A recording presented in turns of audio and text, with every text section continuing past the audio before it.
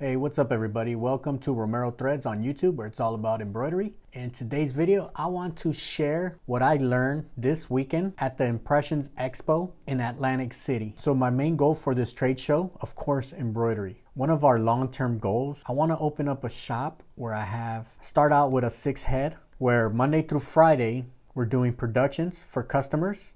And then on the weekends, we open up the shop for embroidery education and hands-on training. Like, that's my ultimate goal in this embroidery journey that I'm in. That would be my ultimate goal. So here at the trade show, my focus was researching the 6-head machines. So of course, looking at all the individual machines and also focusing on the 6 heads. So at 10 a.m. the doors open, right? Everybody's lined up, going in. And as soon as the doors open, all right, the first booth that's right in front of you, we got the Tajimas. We have the TMEZ here. You have the TMBRs there. We have the smaller, the size here.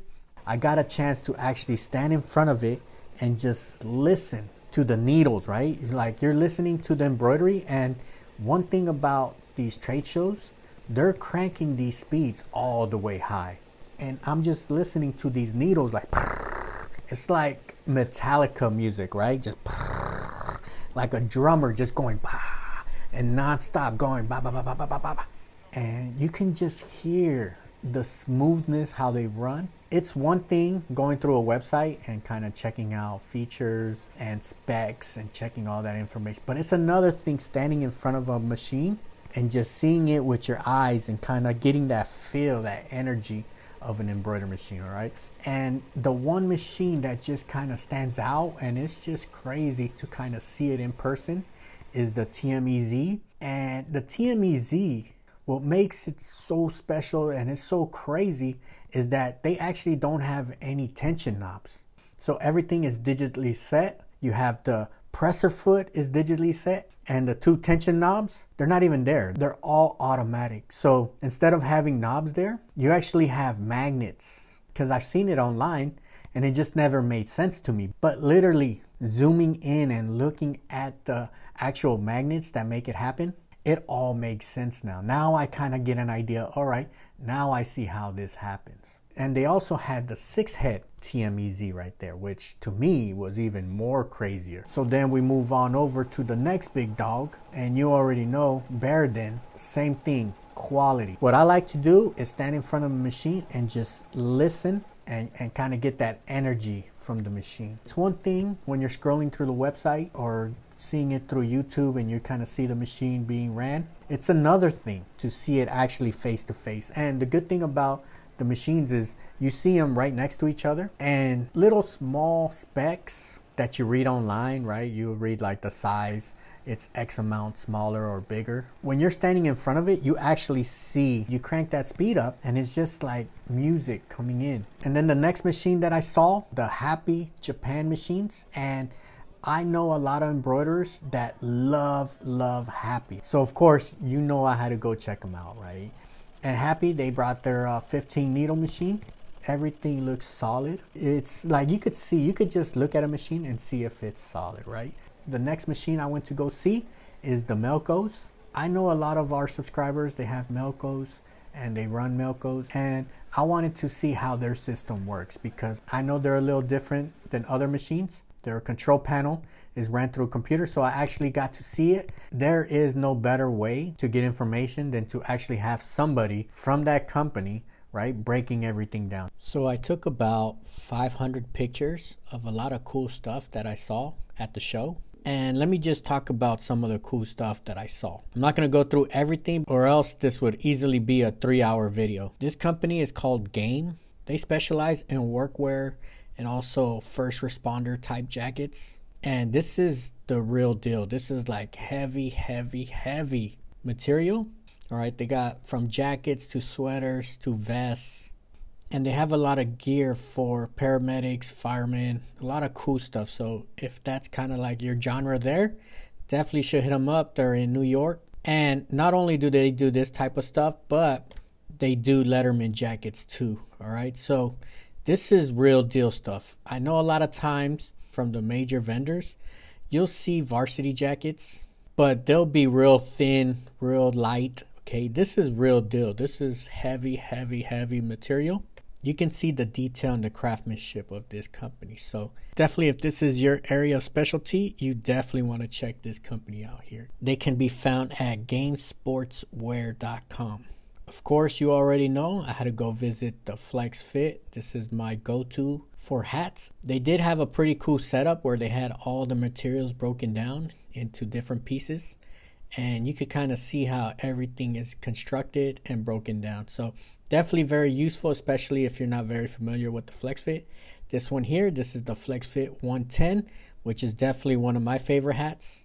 All right, this company here, this is a real good one to have bookmarked on your computer, Wolfmark ties. And what really stood out were the graduation sashes. I know there is a big genre, especially come graduation time, where people are looking for places to get sashes, and here you go. So you can see they have different colors, different finishes, binding. So definitely a resource to have. It's just, you know, what this is more tools in your toolbox. That's what it is, especially if you save it as a resource. You never know when you might do a project like this. All right, this one here, 5Bs, this is a good one to check out. This is a company, you can see here, 400 plus embroidery heads. They're doing big jobs. So if this is something you kind of want to look into, all right, definitely a company to check out. And they are located in Ohio.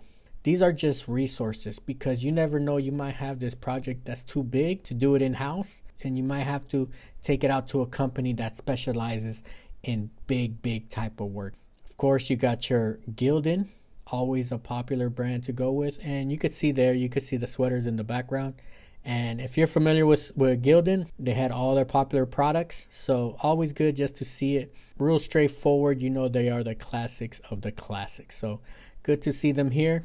And one of the main booths that I wanted to check out also was the laser and the epilogue. I finally got to see one of the epilogues up front, and they're a straight beast. They are super massive. They look very strong. They look real legit, and definitely putting this on my to buy list, because you already know if it can do stuff like this, it can easily cut twill and, you know, very thin type of fabric. And of course, I had to stop by Hoop Tech. All right, you already know I'm all about the Gen 2s, and this one here is the back. This is the large, the size large on the back. And of course, you always see that made in USA. They had all their clamps out. You could kind of see all the different sizes that they have. And of course, they have for the bags. These are all specialty items, even if you're trying to get into shoes, right? Sometimes you never know what you find yourself trying to hoop. I'm very familiar with the Gen 2, but they also have these other items, just in case you find yourself with some awkward type projects. And then we got for your name tags. It just makes the process a whole lot easier. When I go get name tags for my uniform, this is the one that they use right here. All right, look at that. It just has a good grip. You could see the grip that it has here. You know, this shoe is not going anywhere. All right, this company here, I do want to highlight. This is called Continental Headwear and More. And what this company does, they actually create hats. So if you have an idea of a hat, if you want to construct your own hat, you can see here it has hot sauce on the side of the hat. This is super thinking outside the box. This is, you know, one of a kind type stuff. So this is stuff that I didn't even know exists. You can customize and create a hat with all sorts of crazy ideas. So this hat here, look at this. It's made out of cork, right? Look at this. It's cork. Right, it's to promote a wine. Then we have this one, right? It's like the basketball for the brim. Even though I don't find myself doing anything crazy like this, you never know. You never know what you're gonna get yourself into. You never know what type of projects you're gonna find yourself with. And just to have resources, that's the key word here, is finding resources, because you never know where you're gonna find yourself at. Right, look at this one, advanced auto parts. You're not gonna buy any blanks like this, right? This is all stuff that you create by working with a company like this. And by meeting with this company, they'll direct you and kind of show you all the cool stuff that's possible for making hats. Look at this one, right? That's like different type of texture here. Look at that. That looks real cool right there. They just have a bunch of different examples of just thinking outside the box. Of course, I had to stop by lane 7. Lot of hype right now on lane 7, and I wanted to see what the hype is. The good thing here, I got a feel for all their sweaters. I like the way they're oversized and their weight and just the way they feel. And this sweater here, this is the one that really caught my attention. This is the zipper, and this is the information on the sweater. And this is the one that I'm going to research. I'm going to buy some of these, check them out, test them out, and we'll probably make a video sometime in the future. I really like this one. You can see it here. Real good feel. All right, this booth here, this is called Mid-South, and they do digitizing, vectorizing, and patches. Once again, I've never used this company. Okay, they're here, and I'm putting out the information so you can kind of see what's out there. And they specialize in patches. So if you want to outsource patches or you want to work on certain type of stuff, definitely check them out. And I have their information right here, so if you want to check them out. So overall, I had a blast at this trade show. I met a lot of cool people, got a ton of ideas, and I am super pumped up to implement a lot of these projects that are on the mix. And even though I didn't talk about all the companies that I met, I did meet a lot of awesome people. And maybe I'll make a part 2 on this video. I will be at next year's Long Beach, and the Long Beach one, that's probably like 3 times bigger than this one, so I can just imagine the next one. But definitely, if you have any questions, any comments, anything you want me to elaborate on, please leave it in the comments and I'll be sure to get back at you. All right, see you on the next one. Peace out.